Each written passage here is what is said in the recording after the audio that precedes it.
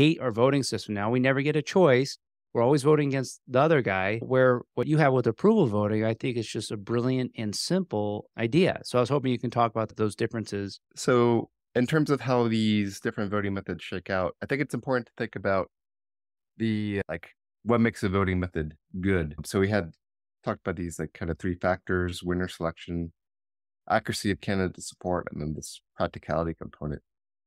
The choose one method that we have now, this first past the post or plurality voting, does really only one thing, and that is that it's not complicated. You just pick one candidate. Of course, it gives you the opportunity to display your ballot if you decide to choose more than one candidate.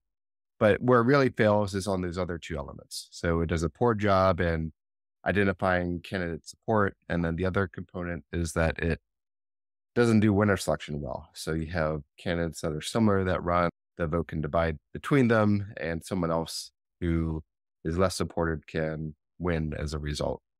So this is particularly common in crowded fields. So like when you have primaries, or if you have a moderate candidate running with other candidates in a close election, you can have vote splitting there as well. And so a lot of times we think, okay, well, what if you do a runoff? That'll probably solve things. Not so much.